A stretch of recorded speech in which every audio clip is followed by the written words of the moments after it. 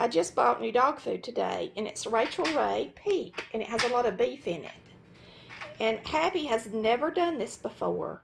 She is trying to take the blanket and cover up the food.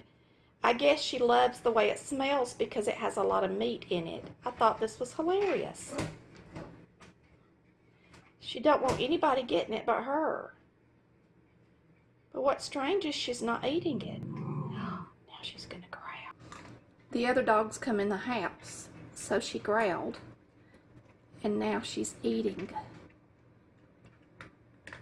I've never seen her do that in the whole 8 years that she's been living. So that must have some good meat in it, y'all.